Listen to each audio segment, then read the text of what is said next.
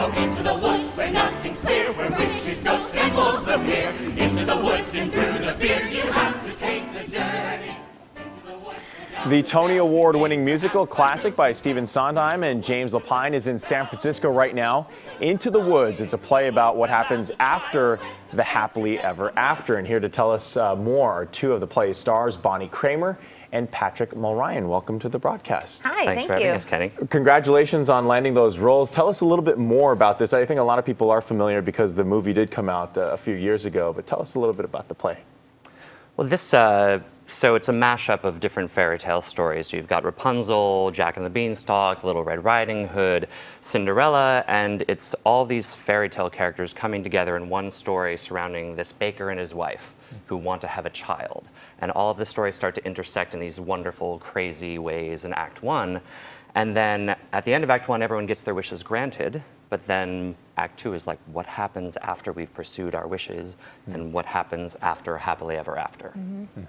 And Bonnie, tell us a little bit about the character that you play in this Sure. play. So I play Jack's mom. This is Jack. I play his mom. And then I also play the evil stepmother, Cinderella's stepmother. And then I also play the bassoon on the side, because a lot of us, we double on instruments as well, which is kind of what makes the production a little unique. So we're singing, acting, we're changing parts all the time, and then we're also playing instruments. What is it about this play that has so many people fascinated about it? Because there was that movie that was recently made, and then you've got this play that played in New York City for a while, and now here in San Francisco. I mean, this production in particular is very different than any production of Into the Woods that you've ever seen. How so? It's just very creative. We do everything on stage. So you're not distracted by, extravagant costumes and huge scenery and changes. I don't know how it's 10 actors on a stage telling a story with a piano and then some other instruments that we all play, and we're on stage pretty much the entire time we're on really, truly. Of the show. And we're seeing some of the video here. You saw some of the actors in there also playing some instruments. So is it a requirement that each person playing in this play has to also play a musical instrument, or are there some actors who actually don't play?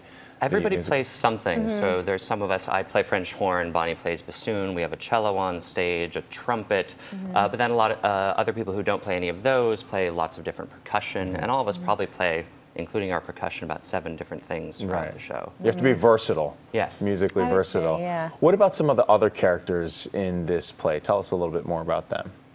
Well, you've got the characters we all know. We have Cinderella, Rapunzel, we have a witch that kind of, represents kind of the typical, all the witches that you hear of in fairy tales. From the Rapunzel story. Yeah, right. And I guess the baker and the baker's wife aren't really specifically from stories. They kind of, once again, they're more of a, I guess, general device that ties together all of the other fairy tales. Right. And you always wanted to be a bassoon player growing up. Tell us a little bit more about that. I did. I know, it's so strange. I don't know. The name sounded really cool. I mean, I was just a little girl when I picked it, and it was the first instrument that I picked.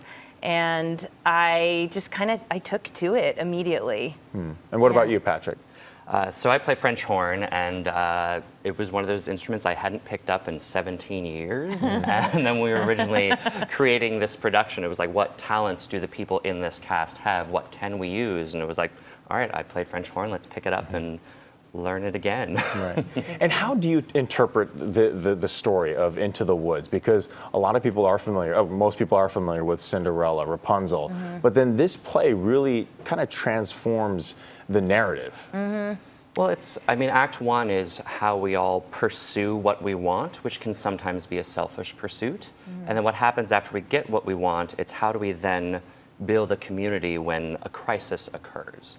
So in Act 2, a giant arrives, and there's a point of crisis, and it's how do we build community?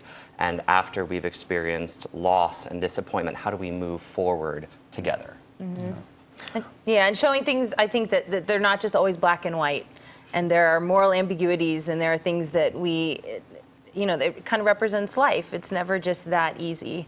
And I think Act 2 kind of brings that to light. Bonnie and Patrick, thank you so much for joining us. Thanks so much for having us. Best of luck. Yeah. For tickets, you could go to shnsf.com. When Bass Sunday comes back, it's coffee time, but meantime, enjoy a little more music from Into the Woods. Save the house, you kill the wolves, to find the father to come. to work, to get, to save, to kill, to keep, to go to the